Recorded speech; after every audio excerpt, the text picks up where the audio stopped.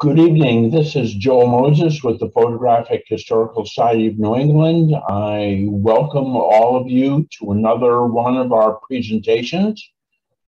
Thank you for coming. If you are not already a member, please go to our website, which will soon be replaced by the newer website, and become a member. Only $20 for the first year, and there's a lot of opportunities to learn new things about photography. I'm going to be handing the baton over to John Felix now, who is our new president, and he will be handling the introduction responsibilities going forward. Thank you very much, John. It's always a pleasure working with you, and I hope you all enjoy the presentation this evening. Thank you very much. Thank you, Joe. First thing I want to say is thank you for handing the baton off to me. I'm quite honored to be able to be the president of PHSNE. I'm quite thankful to a number of people. Marty Jones, who put the nomination ballot together.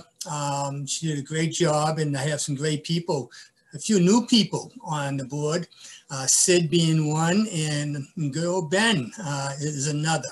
So I'm really looking forward to working with them. But most of all, I want to thank Joel. You know, I kind of joked, but it's half serious this morning during the board meeting when I said, I thank God that I was not the president the last 2+ years. That was really challenging. We had a website hacked into, and that was taken away.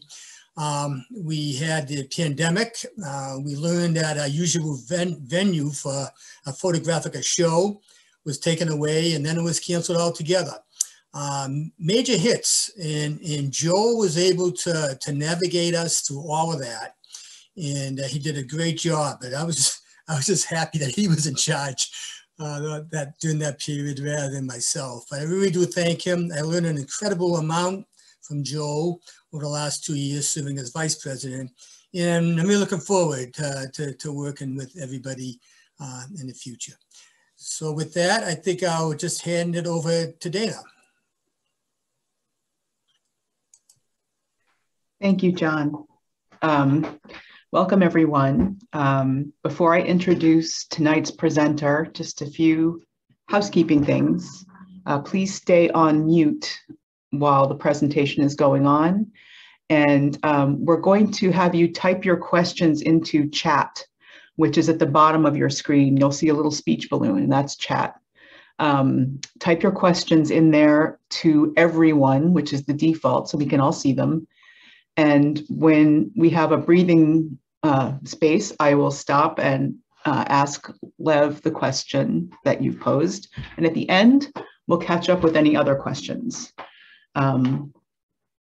Okay, so I'm just going to summarize Bonnie's article for those of you who didn't get snapshots. Lev Sakin is a Soviet-born and educated optical engineer and optical systems designer. Before emigrating to the US, he worked for more than 15 years at the Opto-Mechanical Corporation, LOMO, in Leningrad as an optical systems designer. He's been involved in the development of a wide variety of systems with many applications, including military and commercial use, microscopes, telescopes, submarine periscopes. One of his achievements was a design of the lens for the Russian camera LOMO-compact. In the US, he's worked for General Scientific Corporation and SVG. And with a partner, Sakin launched Optical Design Associates Incorporated, an engineering consulting company in 2003. ODA provides optical design, mechanical design, optical engineering, and fabrication services for high-tech companies, R&D laboratories, and government contract companies. The company holds over 40 US and foreign patents and has published numerous technical papers. I won't list the patents, but you can follow the links in the chat for more information about Lev and ODA and LOMO. And Lev, it's all yours. Welcome and take it away.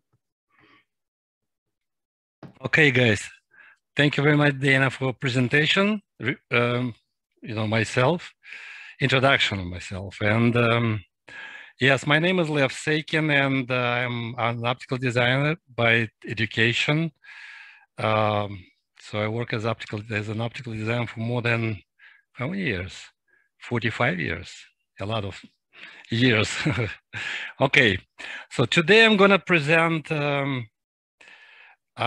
make my presentation about the history of LOMO-compact camera and my involvement of the development of the lens for this camera. It's a really unusual situation here because the majority of auditorium there are collectors of photographic equipment and cameras. I am not the collector, I am the optical designer. So what unites us, it's a history. So that's what my presentation will be about. Let me share the screen first and I'll start. Okay, you see my screen now? Yeah? Okay. So how can I get rid of this stuff? Okay. I call this presentation Introduction to Basics of Optical Design and the History of the LOMO-compact camera lens.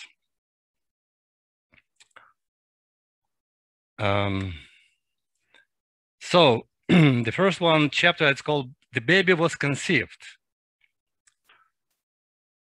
In 1981, a Japanese compact camera Cassina CX2 was the inspiration of the Russian LOMO LCA camera.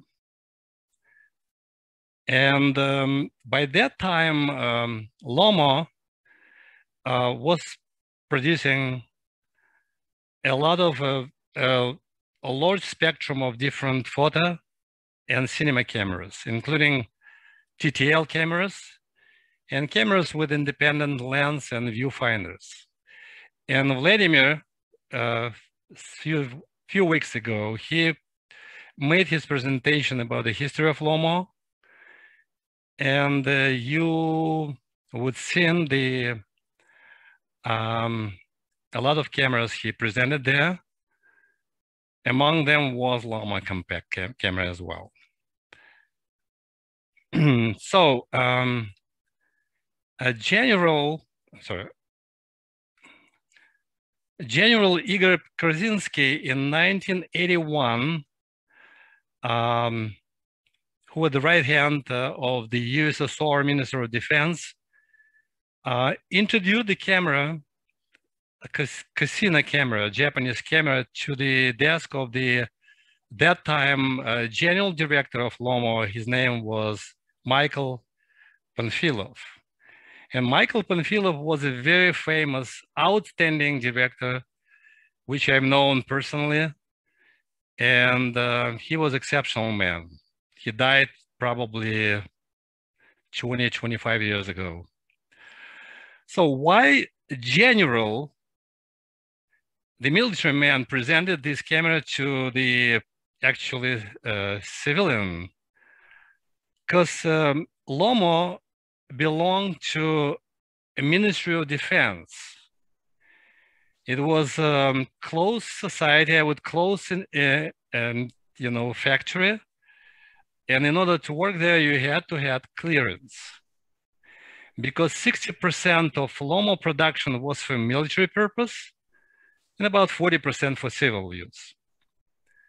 And military production involved very sophisticated, by that time, optical devices such as submarine periscopes,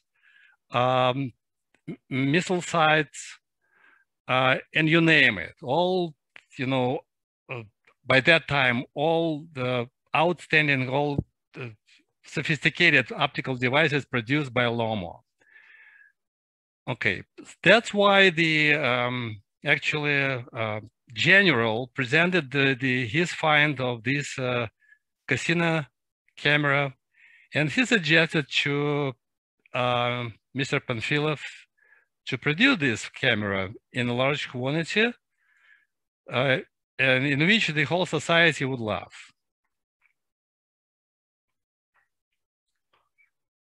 So,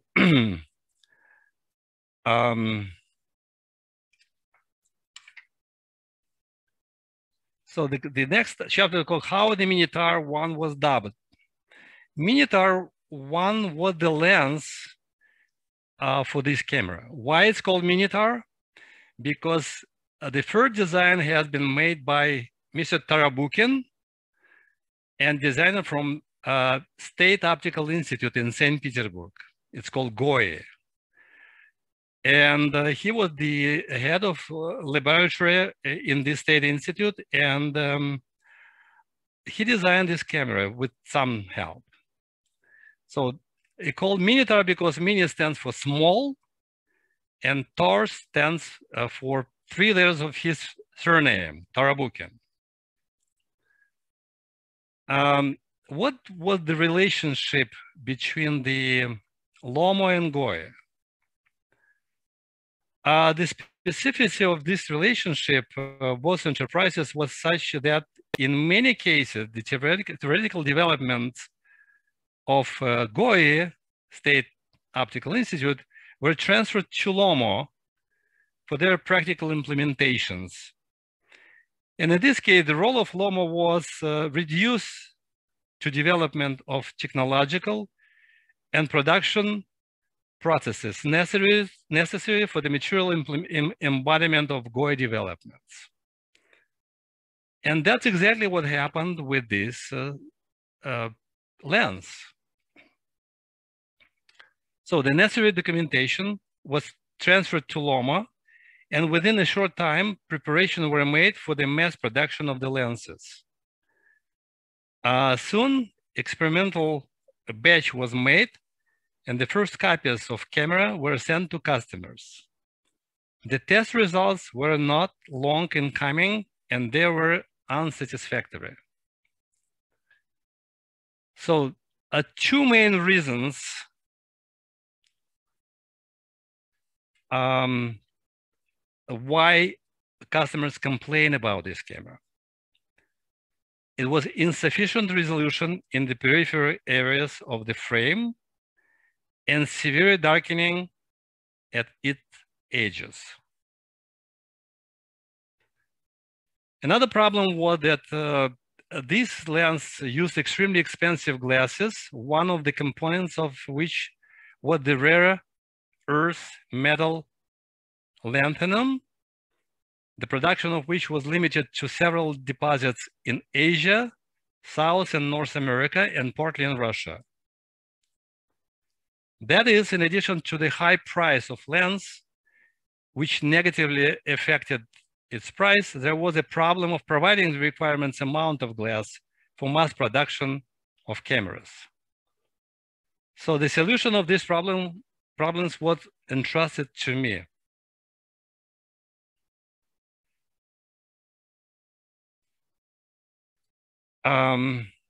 Before proceeding directly to the discussion of the history of the creation of the lens for the LOMO-compact camera, I would like to dwell on some aspects of optical design. And I will tell you why, you will understand why I'm doing that, because I'd like you to be aware of the problems which optical designer faces when he start doing optimizing of this optical systems. So the task was I was faced with to reduce the cost of the lens so as to keep it within the required price budget, increase resolution, and increase illumination at the edges. So in what frame I was put? So it was necessary to make an improvement for the same conceptual optical scheme, the same number of lenses, the same lens shape, the same focal length, the same position of the aperture stop. There were 2 reasons for this. The camera was already in production, mechanical design ready, as well as toolkit for mass production and patent pending. The project was already announced, and there was very little time for the redesign.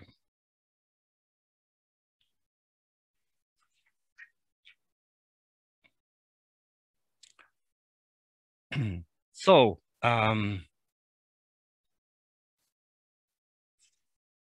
so I would like you, as I said, to provide you with this highly qualified audience with some important aspects of optical design, while not overloading my presentation with hard to grasp scientific details.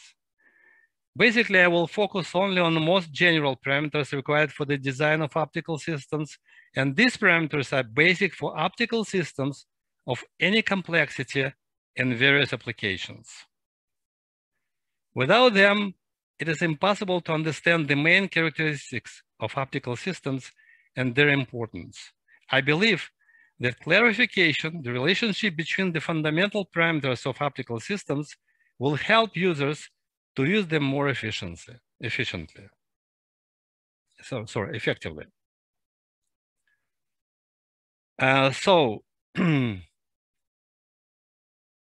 Basically, I'm going to discuss three parameters: luminosity, resolution or resolving power, and focal length. I believe you're all familiar with these parameters.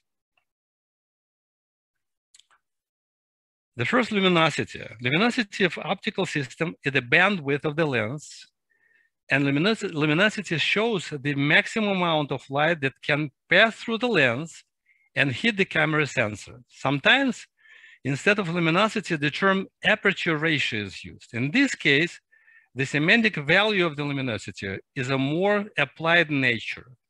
The term aperture ratio expresses the ratio of the brightness illumination of the image with respect to the brightness of the object. The aperture ratio of the optical system is proportional to the square of the numerical aperture, NA, you know the terminology, numerical aperture. And consequently, an increase in luminosity of the system is associated with increase of the NA. And the ratio of the, I will use another term which you're familiar with. It's called the ratio of the entrance pupil diameter to the focal length of the optical system. And it's called F number. Or sometimes people in photography call it F stop.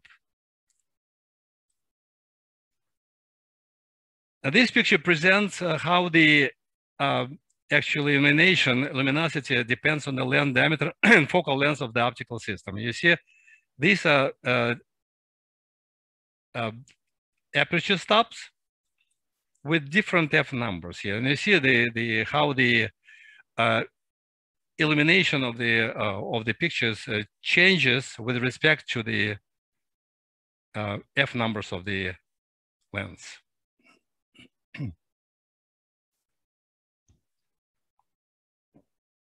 The second term I'm going to discuss, it's called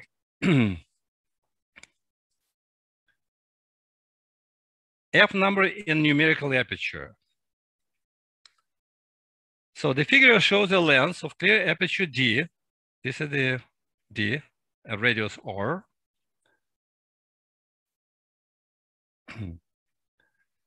So, and the lens collected light from the source and focuses at the focal plane over here.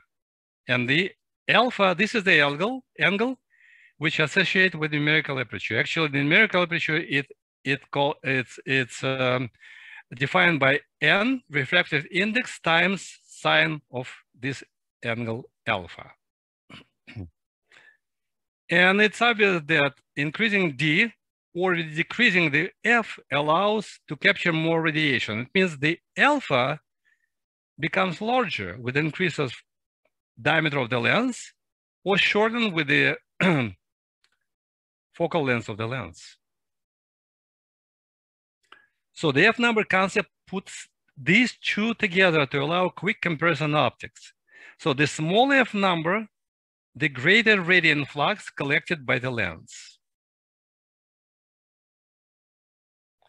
So the first conclusion is to use the camera in a wide range of illuminations, it is necessary to have a large NA, small f number of the lens.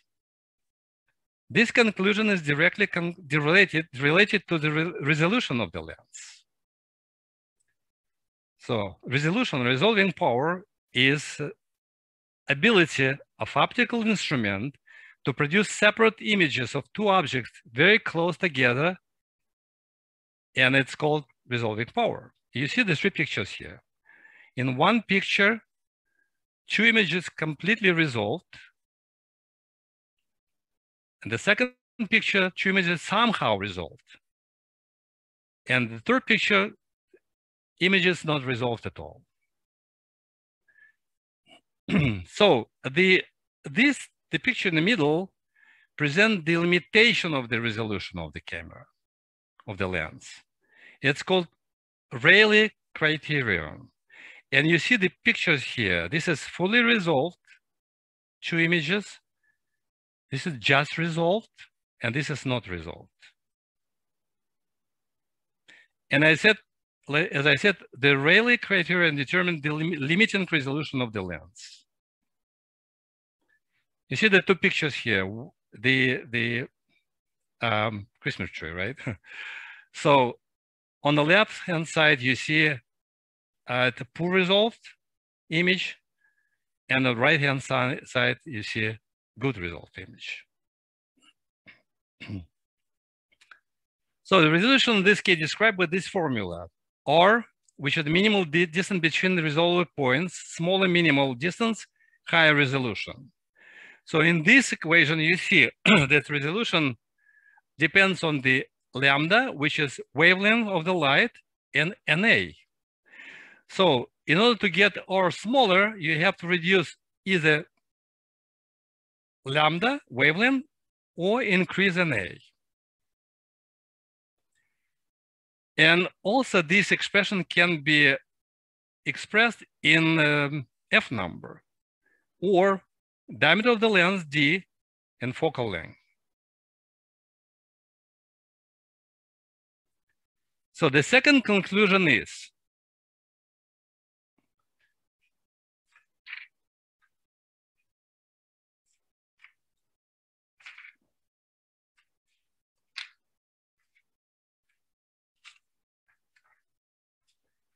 increasing resolution requires decreasing of the focal length and increasing the lens diameter. And that's exactly the same conclusion which was for the illumination of the system. I mean, the lens, to get the more flux coming through the lens. So the formula of the resolution is valid for ideal optical systems, free of optical aberrations. And the presence of aberrations lead to decrease in the resolution of the lens. And one of the main objectives of optical design is to reduce this aberration as much as possible.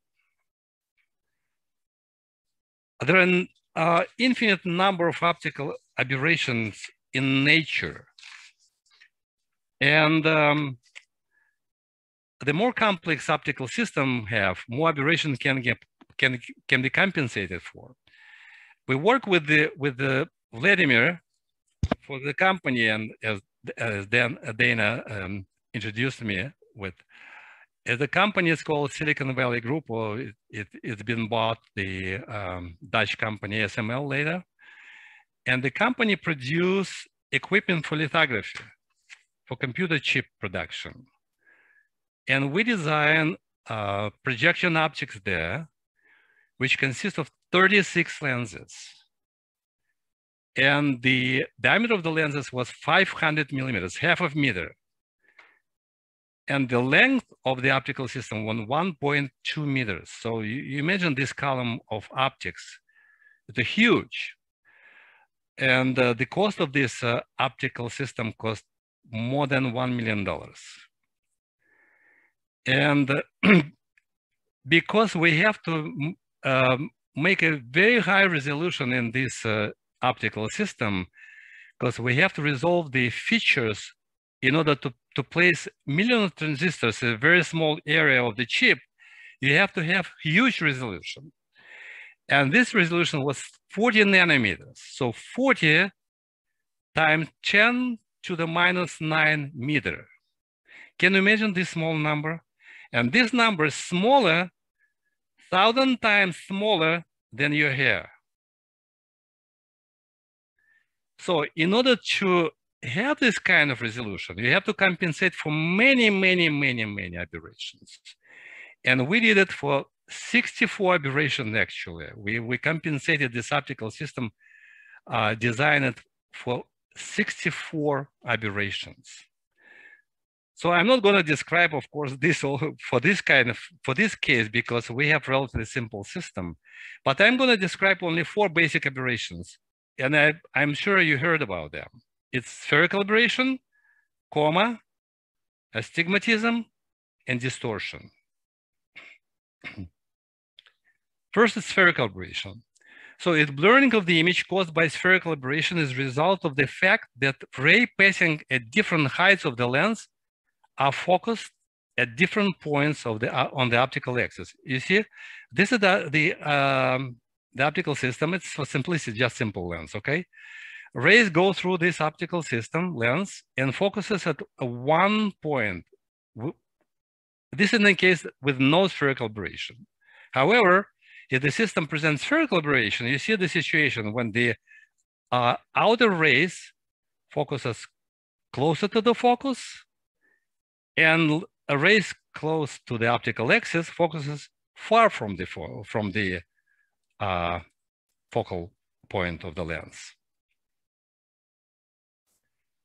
So coma, blurring the image caused by coma is a result of oblique beam traveling at different lens heights, being focused at different points at the image plane. The same situation only as for spherical aberration, only for the inclined beam. So you see the rays coming through the edge of the lens, focuses over here, and coming closer to the optical axis, focuses right here. So that's what you see, two situations. You see the symmetrical blurring of the image with the presence of spherical aberration, and non-symmetrical blurring with the presence of coma. Of course, in the real life situation, you have something mixture of that. Astigmatism. Astigmatism on optical system with astigmatism is one where rays that propagate in two perpendicular planes have different foci. So again, this is the lens, optical system. And we have two cuts, the vertical cut and horizontal cut. So the rays in the vertical cut focuses here. And the rays coming into horizontal cut plane focuses right here. The difference between two positions of foci for two different planes, orthogonal planes, it's called astigmatism. So what it does in a real system, if you have a cross with a vertical and horizontal line, at one focal position, you will see a sharp image of the vertical line. At another focal position, you have sharp image of the horizontal line. So when you have many surfaces in optical system, it's possible to compensate for astigmatism with different combination of material, glasses, thicknesses, and radii of the lenses. When you have a simple system, for instance, you have astigmatism of your eye, right? And you prescribe the lens with a certain amount of astigmatism to compensate for astigmatism of your eye. So how it's done in this case, because you don't have too many surfaces, right? You have only two spherical surfaces in your lens, eye lens, right? And not eye lens, but the glass. So what people do, they just have, instead of spherical surface, they have toroidal surface, which has two different radii in two different orthogonal planes. In this case, you introduce astigmatism of different sign to your astigmatism of your eye glass, and you compensate for it. Another aberration, the last one, is distortion. Distortion is aberration is manifested by changes in the shape of the image rather than sharpness or color spectrum. So you can have perfectly sharp image, but it would be distorted. It means the proportion of this image would be different from proportion of the object. And that's exactly the case. You see the three cases here. One is no distortion. You see that image proportional to the object. And you have two distortions. One is called this kind of shape called pincushion distortion. Another one is called barrel distortion. And that would have two images look like, with the presence of barrel distortion and pincushion distortion. And this is the most difficult aberration to correct. That's why usually in a system like photocamera lenses, with a few lenses, wide angle lenses actually had much more lenses than lenses used for photocameras just for normal purposes. Because you have to have some leverage to compensate for distortion. So control of resolution, do you hear me? Okay, because I hit the button, okay. Control of resolution of lenses is done by taking a picture of a special target, and the resolution determined visually by defining the part of the target, the strokes of which are seen resolved. For instance, you have a target number 2, right? Number 3, 4, 5, 6, and etc. You have, and the small one, you know, 4, 5, whatever, right? So by calling the number like this number, for instance, right? You know which resolution this number corresponds to. And usually it's described in millimeter per, line per millimeter. That's the definition of resolution in this case, lines per millimeter. So with the help of electronic and digital cameras, it's possible to eliminate to some extent the detrimental effect of aberration, reducing blur caused by aberrations by clipping highlights in interpixel spaces and by reformatting the image scale. But for professional cameras where requirements for image quality are much tighter, the problems of reducing aberration is very relevant also. Another problem, we just discussed it with Joel, it's called vignetting. So vignetting is phenomenon of partial limitation, darkening of oblique light beams by the lens frames and aperture stops of the optical system. The result is to decrease in image brightness toward the edges of the system field of view. And in photographic, cinematographic, television, and projection lenses, this manifests itself in the form of increased brightness of the central part of the frame in relation to its corner. And let me explain you why it happened. You see the picture here. So this is the central beam of the rays. So it goes through the lens and limited by the aperture stop right here. You see the upper ray and lower ray. When you have the inclined beam over here, so the upper part of this limited by the rim of the lens, and the lower part of it limited by the rear rim of the second lens. So the NA determined by this angle one case, this angle another case.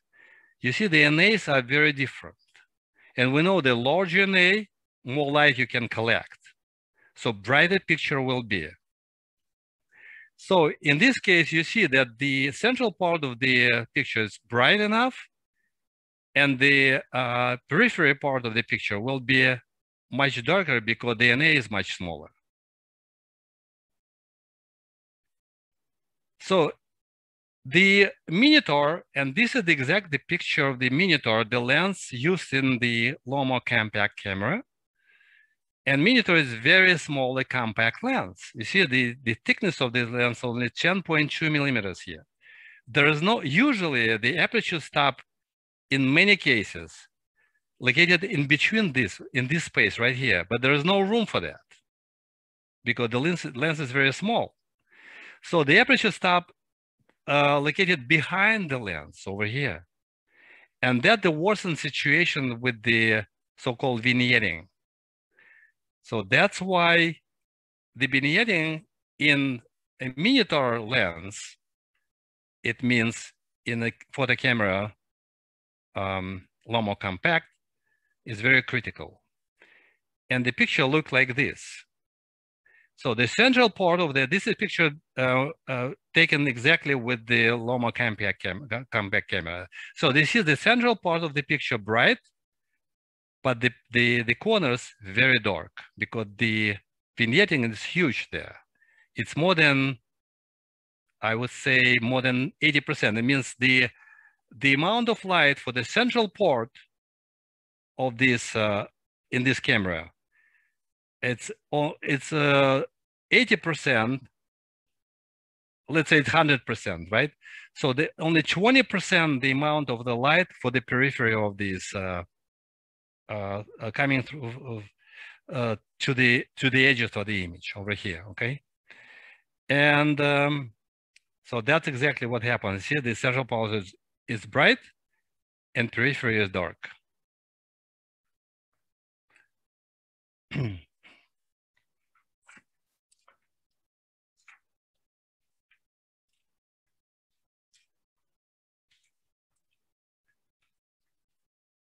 Okay.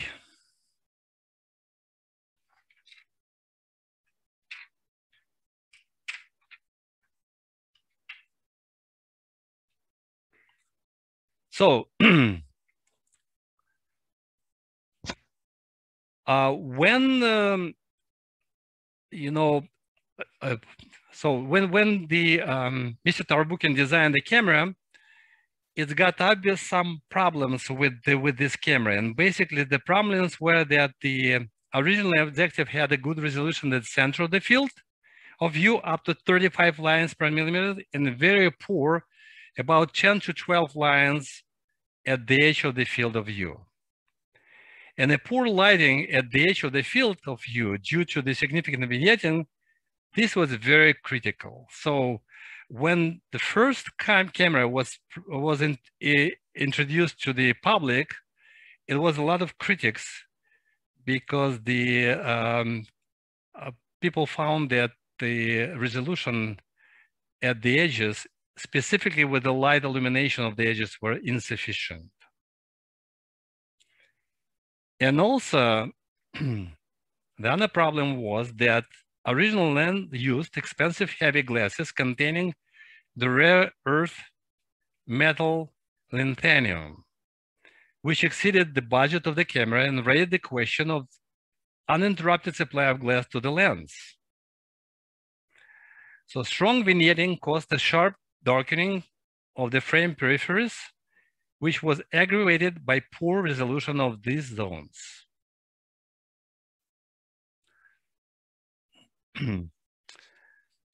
So at that time, I was the leader of metrology equipment development group and positioned myself as a developer of a unique method for optimizing optical systems. And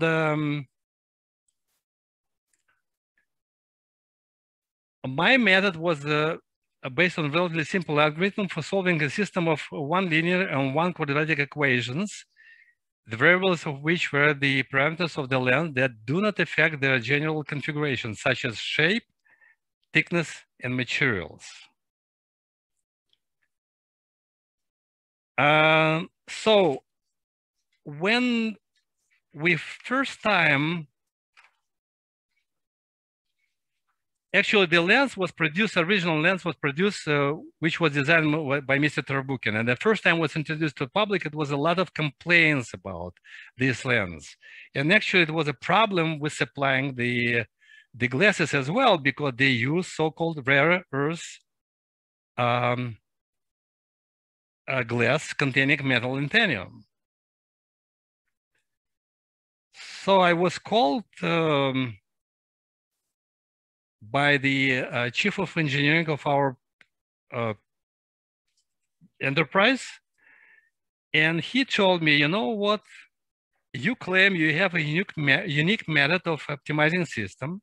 We have a big problem with the LOMO-compact camera. That's called the camera called LOMO-compact, which needs to be solved as soon as possible because the camera is production already. We have a lot of orders, so we need your help.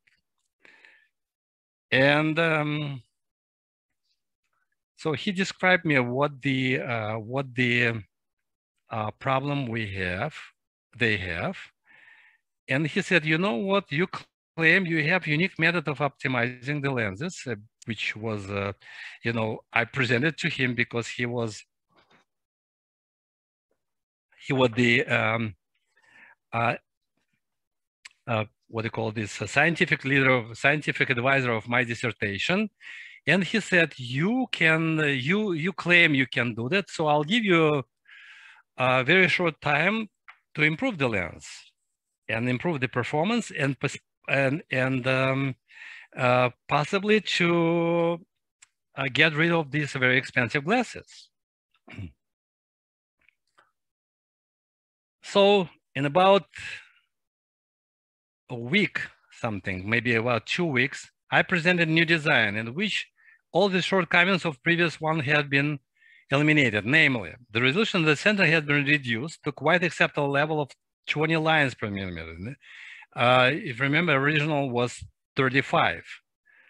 So I have to redistribute the resolution of the lens, such as slightly reduce the resolution at the center of the lens, which was quite acceptable level, and to bring it up to 20 lines, about 2 times better resolution at the edge. And the customer complaints about poor image quality have stopped. So the original design used expensive, heavy glasses containing rare earth metal lanthanum. So I redesigned the lens using most common glasses, which made it possible to calculate its cost with the budget of the camera and ensure uninterrupted supply of glasses.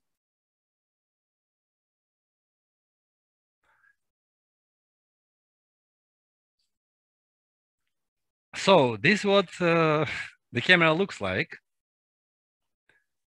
And these 2 lenses, the different colors, they're the same lens actually. So that was the lens I designed.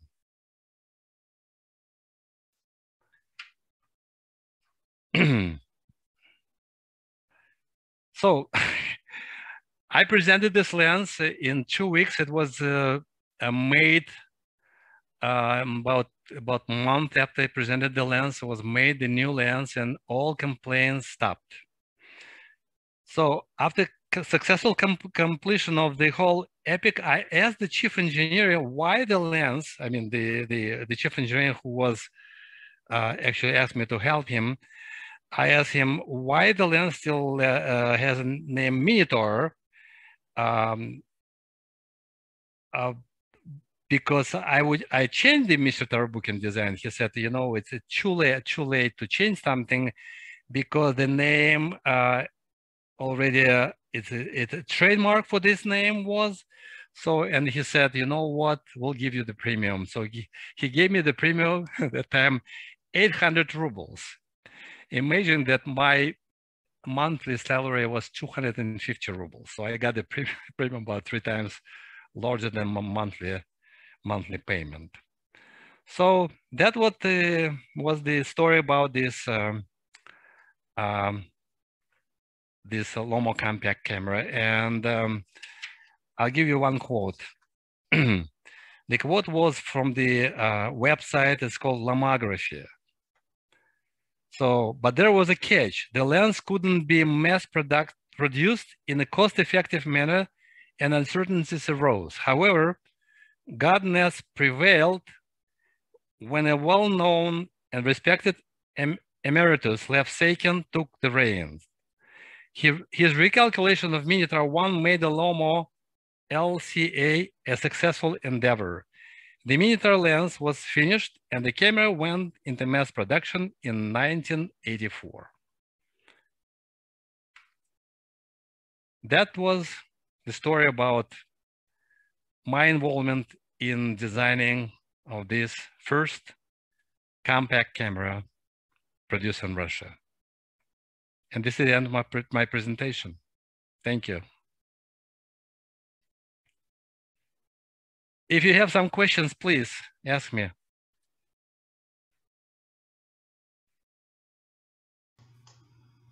Thank you, Lev. No problem. That was wonderful. The diagrams were great. I cannot claim to have understood every single equation, but I appreciated the way that you illustrated the angles of the light and the dimensions of the lenses. Does anybody have any questions in the chat? I don't see anything just yet.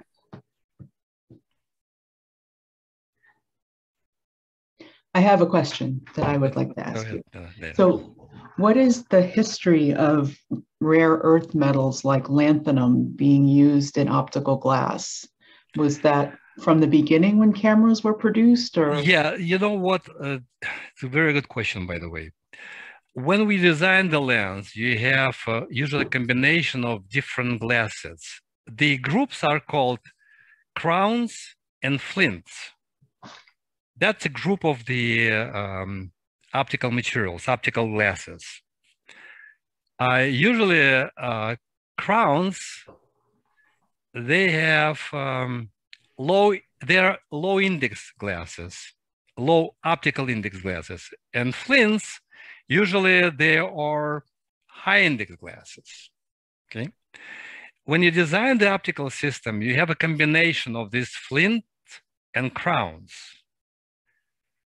because you have to compensate for many, like I said, aberration in the system, right? It's called monochromatic aberrations and polychromatic aberration, because you have to render good lighting, good coloring in each lens. You see, to make it vivid, not like unusual colors. So optical design is very sophisticated in this case, and it uses a lot of different glasses. So the variety of glasses used to be like hundreds of different glasses, and the task for optical design was choose the right combination of glasses. So if you have you know, ability, if you have luxury to create a big system and having many lenses, you have variety to pick up for many glasses. It actually helps you because you have to compensate for a lot of aberration. You would have ability to compensate for a lot of aberrations. For color aberration, monochromatic aberration, you have to have the image, realistic image. Otherwise, you would produce something, you know, you wouldn't recognize yourself or somebody you take a picture of, right? So and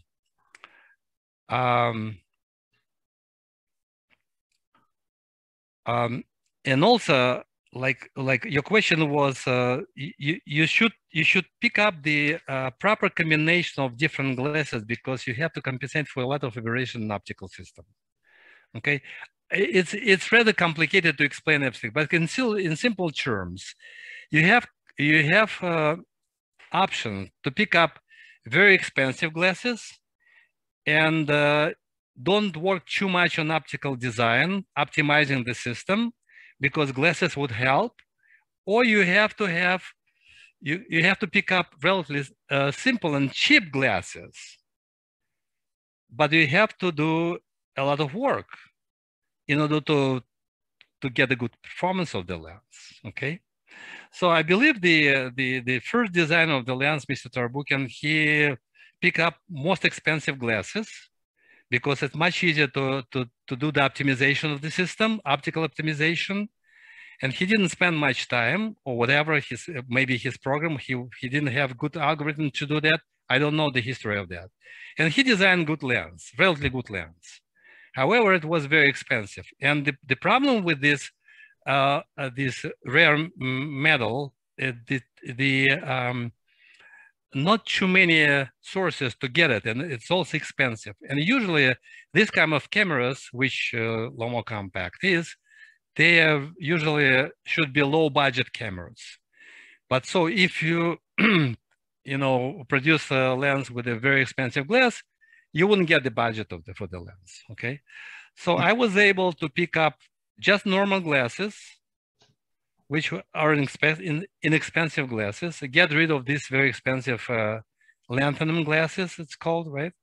And I got a good camera, good performance of the lens. Thanks to you and cheap glass and Lev formula for success. There's a few more questions. I'm going to go in sequence in the chat. When did you first realize the lens was becoming popular with users? It's from Ben. You know what? Everything ends with the money, right? So when we started selling the cameras, and it was a huge amount of cameras we sold actually, because Japanese camera was a good one, but it was very expensive. So we got a lot of customers, plus, inside of the country, because it was the first compact camera actually. And it was this camera like here, right here. Do you see me? If you're in speaker view audience, it's easier to see the cameras. So in view, choose speaker. Yeah, this is the first camera. That's the first compact camera in the USA, USSR. I'm sorry, USSR, in Soviet Union. So the lens is very small. You see that this is the lens right here, and it's a very compact camera, and it's relatively good performance camera. I tell you, it's still in working condition. I have it. Yeah. Can you show it one more time? Hold it up a little higher. Thank you. Yes, thanks. Okay. So actually, this is the first compact camera in the history of USSR. Let's see, more questions. Sid is wondering how the design got approved in the first place if there were so many problems. You know what, the relationship between this State Optical Institute, which was this lens design for first time, was like they would always be superior of our organization, which I will work for LOMO. LOMO stands for Leningrad Opto-Mechanical Corporation. Okay, and in many cases we got designs from this state institute because it was a lot of scientists there. It was a lot of 3,500 people there, scientists. Though in LOMO was about 10,000 people, but we are production base for optical industry.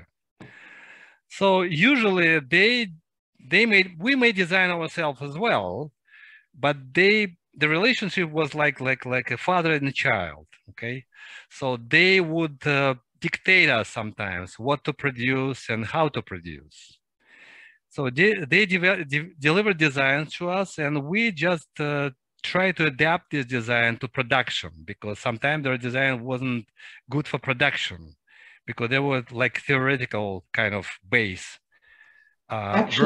versus to our like production base. Yes, Larry's question sort of is about that. He wants to know, can you calculate the resolution of a camera lens by formula before physical production, or is the resulting resolution a trial and error process from testing lenses after a prototype is made? No, they delivered documentation to us. We made prototypes and we made production. So of course we, analyze their designs because we had capabilities to do that. We had optical programs. We knew the people there. So we belong to the same ministry. It was defense ministry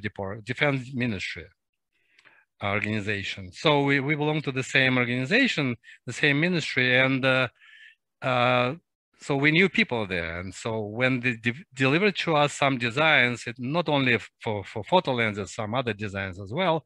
So we had department with analyze design and try to adapt the design to production, because sometimes their designs were unproductive.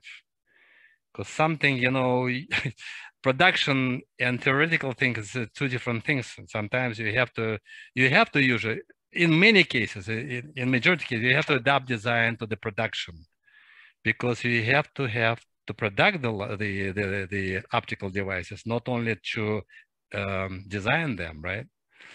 So the first they delivered lenses to that, it looked okay from design standpoint. But when we started producing these lenses, we realized that there was a lot of complaints from the customer, because the center part of the lens was good, high resolution, but the rear parts, I mean the corners of the lens and the off center of the part of the lens were not good, because resolution wasn't good enough. Plus the illumination due to the vignetting of this lens, so much less light come to the edges of the lens of the picture. So, and the situation getting worse because this part was dark and plus not enough resolution. Yeah, there's a question from Fred. Do you know if anyone has created lens elements that have different glass material in the center than the periphery? And could this potentially create a lens that needs less elements? Very good question. I know it were attempt to do that, but it wasn't a very good idea, because you have to make the lens, right? And the lens usually molded from the glass, right? And then it's going to production line, being polished, being fine polishing, rough polishing of the lens, right? So there are some attempts to do this, but as far as I know, it was very expensive to do that. And I wouldn't say it was good for mass production. Okay. Kenneth asks, some camera lenses are favored for the out of focus space in a picture, like portraiture. Could you discuss this? Say it again, I misunderstood it. Oh, some camera lenses are favored for the out of focus in an application like portraiture, vignetting, and sort of soft focus. Would you please discuss this? How did that affect your design? You know, the portrait lenses, sometimes they intentionally introduce some aberration there, like spherical aberration. But you know, they introduce it there because, you know, sometimes some people's skin, or especially not very young people, they have some defects, right? So when you have a very sharp image, the picture won't be very good. So sometimes you intentionally introduce some aberration in the system, like spherical aberration in the system, to get smooth the face features, especially for portrait lenses. So that's why. So it's kind of trick. You have to know the application of the lens you design for. We've got a bunch more questions, and it's approaching 8:30, so I'm going to try and go through these quickly. Ben asks, what is the difference between the Casina CX2 film camera in the beginning and the LOMO LCA? Actually, the truth, I never saw the picture made by Casina. I know that Japanese cameras usually very good. I know that the first samples of LOMO-compact with the original lens weren't good, and there was a lot of complaints from the customers. In Russia, it was impossible that time, Soviet Union, it was impossible to buy some foreign lenses for foreign cameras, because it was nothing to compare with. Actually, you have to live with something, but you have to rely on the customer's responses, and response wasn't good. So that's why I would say Cassina was and is very good company producing the lenses. We didn't have much experience with that. That was the first camera we produced, and as I said, the first experience wasn't good. There was a lot of complaints. After I presented my design and it was implemented and was manufactured, so all complaints were eliminated. And so the camera was very good. And actually the company, the society, it's called Lithography, right? Was based on this LOMO-compact camera. Sid is asking, did you use any special coating to increase the overall transmission? No, that's a very good question, by the way. No, it was just you know, normal standard coating. For these cheap cameras, we don't use coatings is very expensive procedure, I tell you. Sometimes coating is as much expensive as the lens itself, because the coatings, in order to increase transmission in the lenses with a good color rendering. So you have to have very sophisticated coatings. It's multi-layer coatings, and these coatings are very expensive. So the answer is we don't use special coatings because it was cheap camera, amateur camera. So we use just normal coatings. Usually coatings have, it's called layers. More sophisticated coatings, more layers you have. It's thin films, it's actual thin films and layers. So usually we have 1 or 2 layer coatings in this kind of lenses. Okay. Reich asks, are plastic lenses approaching the resolution of glass lenses? Plastic lenses have 2 major drawbacks. Plastic doesn't have variety of indices, optical indices, because in order to create good performance, you have to have optical indices of the lens of the glasses. You know the index. What is the index? Optical index of the lens. Okay, I don't want to. Okay, anyhow. So the lens, why we have so many different glasses? Like Catalog have 100 glasses. The glasses are different by optical indices. Okay, and these indices try to help you to create very good performance. That's why you should see, you know, picture taken by the lenses like vivid pictures, right? Like the pictures of a real person, right? Plastics material don't have many indices, and you have to have a big range of the indices. That's why you call this flint and crowns. That's the definition of different optical glasses. It's called flint group and crown group. Okay, these 2 groups differ by indices and dispersion. One of the parameters you use is called dispersion. Dispersion helps you to make the color correction of the lens, okay? Because you can make a very good monochromatic image, but when you do the color, you have to have what's called dispersion of the lens, okay? It means different indices for different colors. Okay. Plastic doesn't have this ability. Plastic, they usually have very limited number of indices, very limited range of indices, and very limited range of dispersion. That's why usually good lenses do not have plastics. Yes. They use glasses. Okay, thank you. There are 2 more questions. How are we doing for time, Ben? I think we're right on track, Dana. So okay. I'd be happy to stay on for a few minutes after for anyone to exchange pleasantries, and I think we're right on track. Okay, well, 2 quick more questions for Lev. Bill asks, when producing the lens, how did you test each experiment? Did you have to expose film, or was there another way? You expose the target, like I showed you. The target. Usually for photographic lenses, it's many methods to estimate the performance of the lens.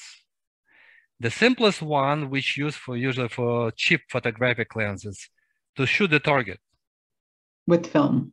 Yeah, the target, like I showed in my presentation, the target, right? Right. And you see the visually, how many lines, what the feature resolved. You can see the separate lines, horizontal and vertical. So that's what you qualify the lens performance by shooting the target.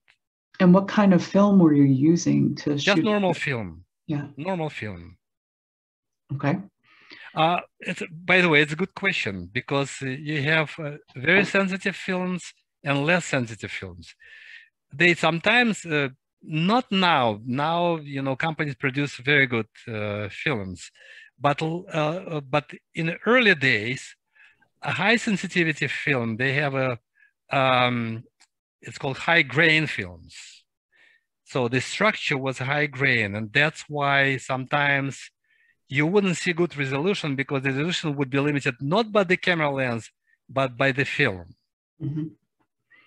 That makes sense. So you have to shoot the target and actually do the developing of the film and see how many lines you resolve. Okay. Thanks. And last question from Larry. The lens on the Olympus XA1 was designed to be physically shorter than the effective focal length. Does your lens also do something like that? Okay, this was called a telephoto lens. How to explain it to you?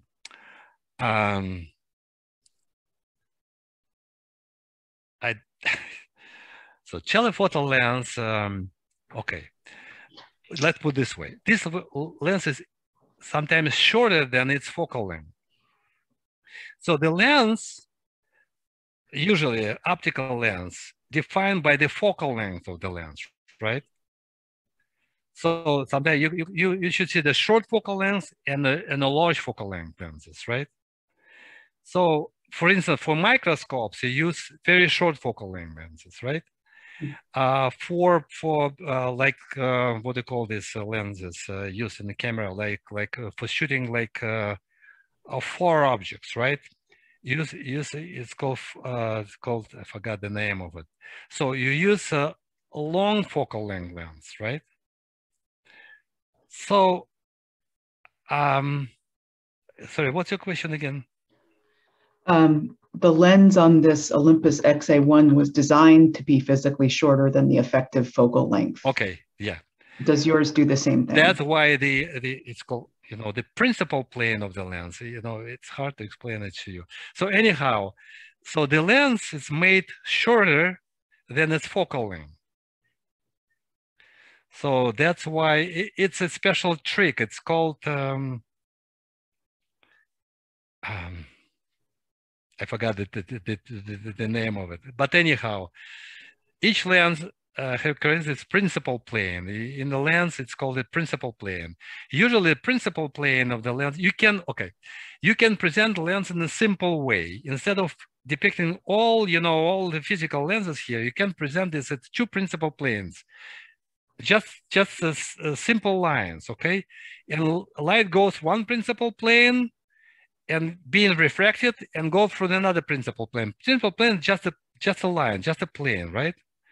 Right. So you can Reich says is retrofocus lens. Yeah, retrofocus is the term. The retrofocus lens and being the principal plane of this lens far away from this lens. It goes before the lens.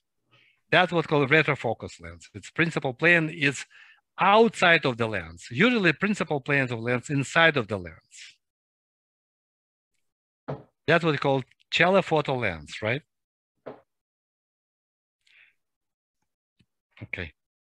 Sorry, maybe I'm not very clear, but it's hard to explain sometimes. I have to depict something, but I don't have this capability, unfortunately. No, I appreciate.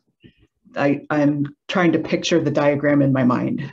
I'm not always good at that.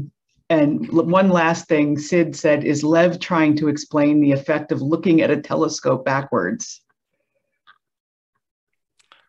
Telescope backwards. Essentially, you can introduce each optical system with just two principal planes. I don't have capability to write something down, otherwise I would explain it. But imagine you have two planes. So light coming into the lens, which introduced by two planes. Forget about lenses. Two planes. It's called principal planes, right? They're usually inside of the lens, right? So light comes through one and then being refracted, going to the second principal plane and refracted again, and goes out and hit the image plane, okay?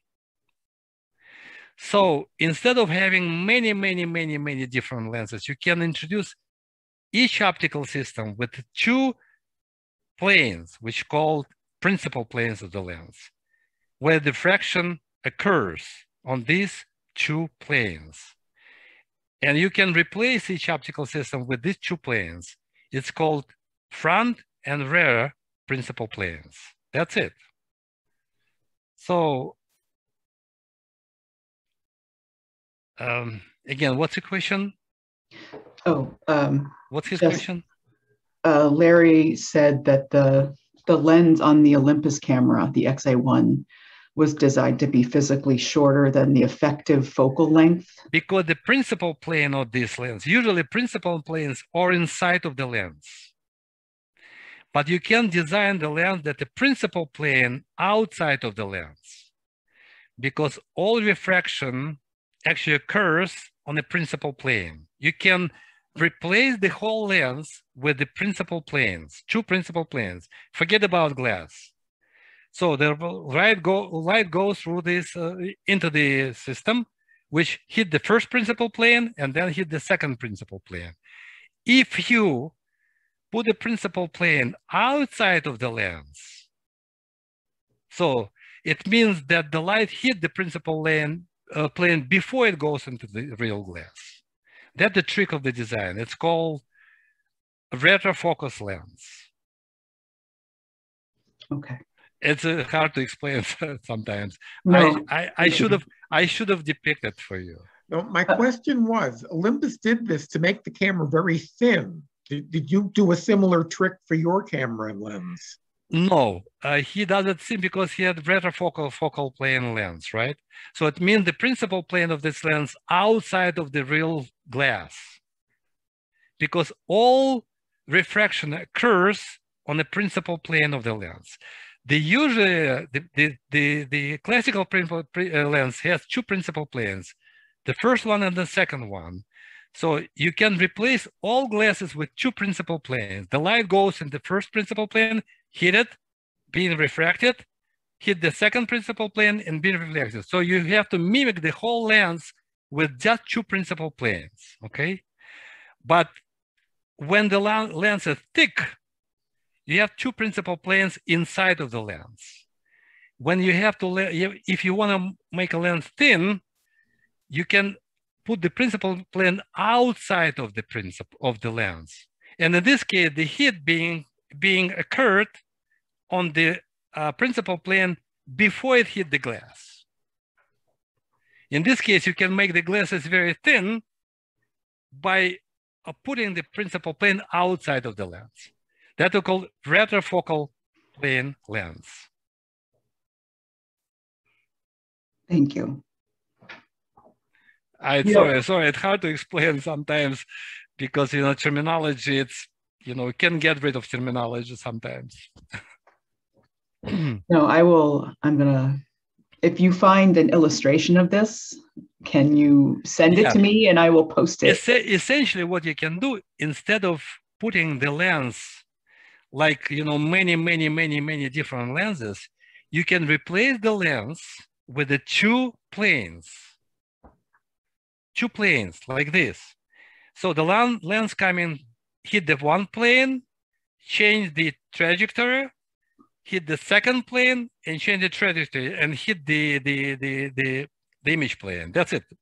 Yes. So you can replay the whole various, complex lens with many lenses with that two planes. It's called principal planes of the lens. Thank you. So usually, as I said, these principal planes are inside of the lens. and lens being thick. But there is some trick to put the principal plane outside of the lens by design. And in this case, the light hit the principal plane before it hit the lens. So in this case, you just, safen the glass. You can make the lens much thinner than its focal plane, its focal length.